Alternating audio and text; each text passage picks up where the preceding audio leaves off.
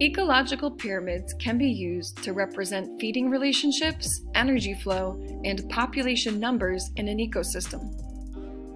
The base of a pyramid is the largest level. The base supports all other levels in the pyramid. Autotrophs are the base of all ecosystems. They provide the original source of chemical energy needed to support all other levels. Autotrophs convert light energy from the sun into chemical energy through the process of photosynthesis. Autotrophs directly provide chemical energy to herbivores, the first level of consumers in a pyramid. Secondary consumers in an ecosystem represent carnivorous species that eat other animals. The secondary consumers rely directly on the herbivore population for chemical energy.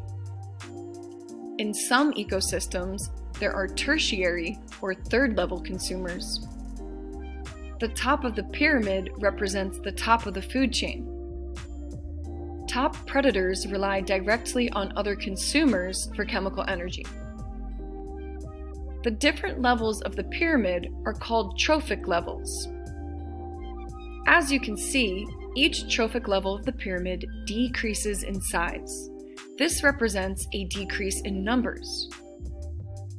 For an ecosystem to be stable, there must be more producers than consumers. There must be more plants than herbivores. And there must be more herbivores than carnivores. Each level in the ecological pyramid directly supports the next level.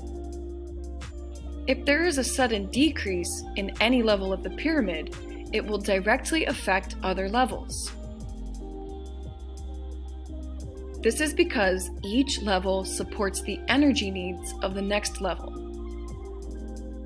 Ecological pyramids finally represent the amount of available energy in an ecosystem. The amount of available energy decreases as you move up the pyramid. This is because most of the energy obtained by an organism is used to perform life functions. Energy that has been spent is lost to the environment as heat. Only 10% of energy obtained is available for transfer. About 90% is spent and lost as heat.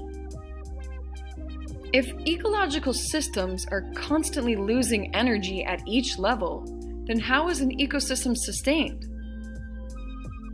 The sun provides a continual input of energy into the system. Autotrophs use light energy to create chemical energy to support the energy needs of the entire pyramid. An ecosystem is a place where living organisms depend upon each other and their environment.